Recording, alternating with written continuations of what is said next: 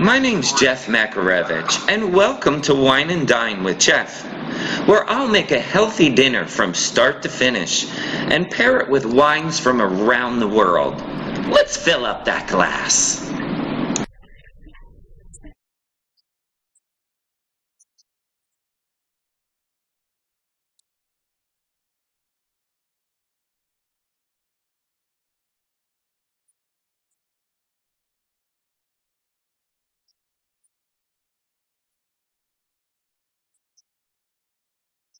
Hi, my name's Jeff Makarevich, and welcome to Wine and Dine with Jeff.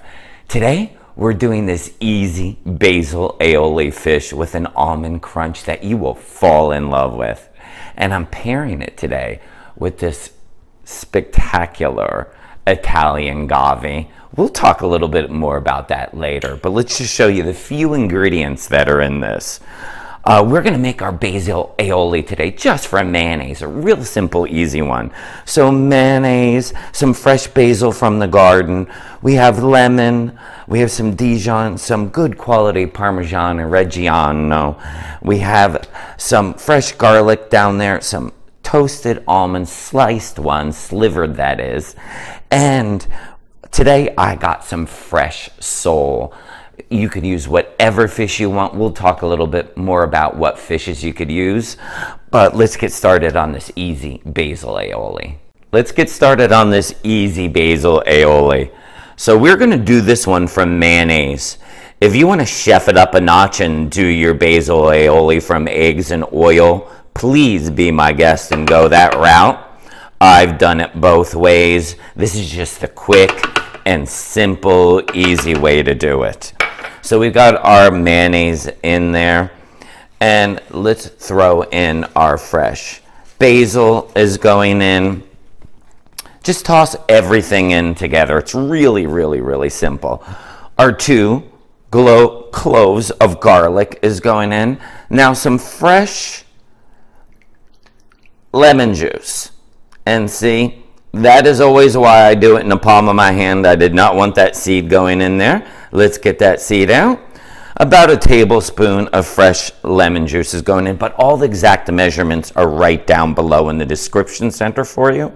And on with that is just a little bit of some Dijon mustard.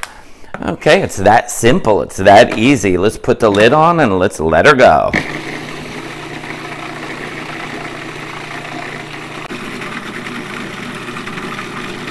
Okay, let's give her a taste. And I'm not adding salt at this point in time because we're adding Parmesan Reggiano, which is extremely salty. And the salt is in the mayonnaise already. You're going to love this easy Basil Aioli. Let's get it in a bowl. Okay, now to our Basil Aioli, we're going to add up that ground up Parmigiano Reggiano. We are going to mix that in. Wow, this is going to be fantastic. You're going to love this. Now you see the consistency, perfect enough to spread, not too thick and not too runny. Let's grab the fish. Now in front of me I have some petrole sole. You could use whatever you'd like to use though, but before I add that, let's add a little salt and pepper. You need some salt and pepper on these fillets. So we are going to definitely add salt and pepper.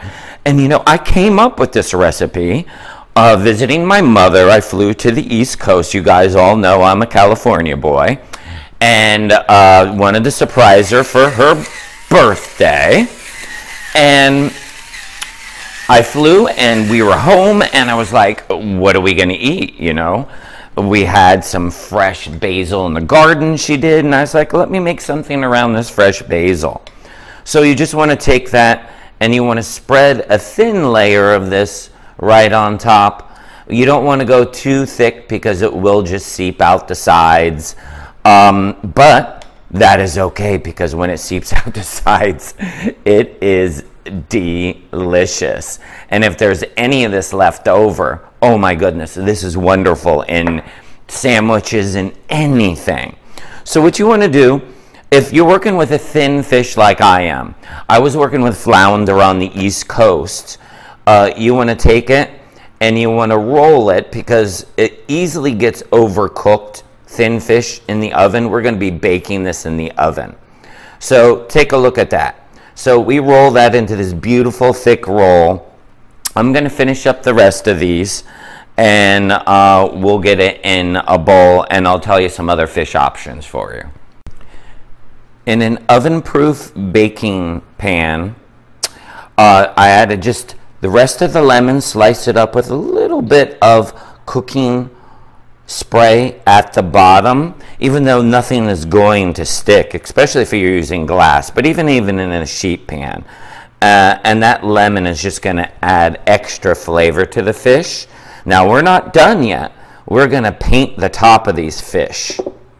Let's finish up this fish. And as you can see, I already did the other two, but I want to show you what I did. I just painted a little bit more of the sauce right on top of my sole here. And once again, you could use any fish that you like. If it's thin like the sole, or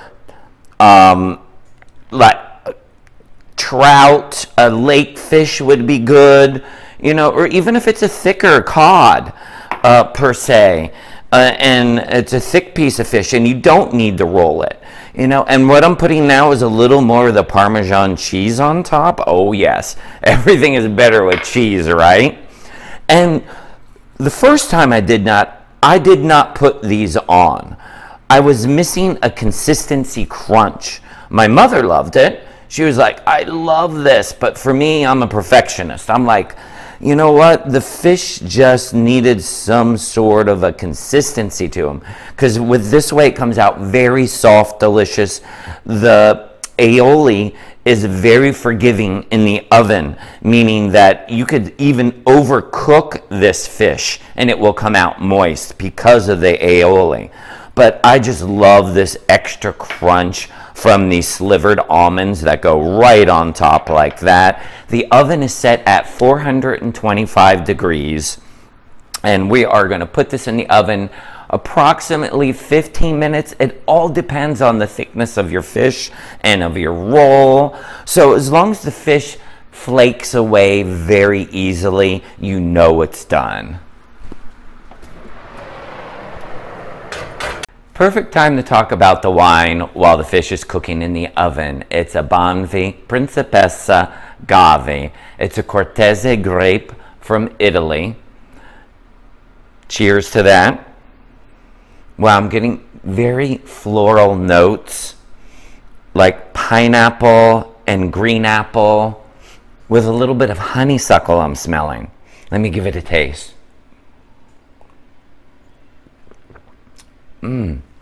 Oh, this is amazing. It's definitely bright, very dry, with tastes of apricot, and candied lemon comes through. This will definitely pair up perfectly, especially with that fresh basil and that light fish. You will definitely love this. It smells amazing in here. Let me grab the fish out. Oh, yes. Look at that nice little sizzle. Oh, don't you want to dive right into that?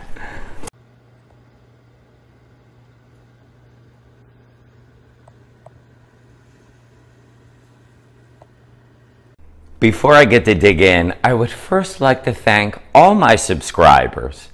And if you're not yet a subscriber, why not? Hit that subscribe button. And don't forget to like and share and ring that bell, because that notifies you that I have a new recipe. And I have one every Tuesday, guaranteed. But I'm going to put my wine down for this. Okay, this, I've had it already, but I'm going to dig right in. Look how easily that flakes apart and so moist and tender. Big bite here.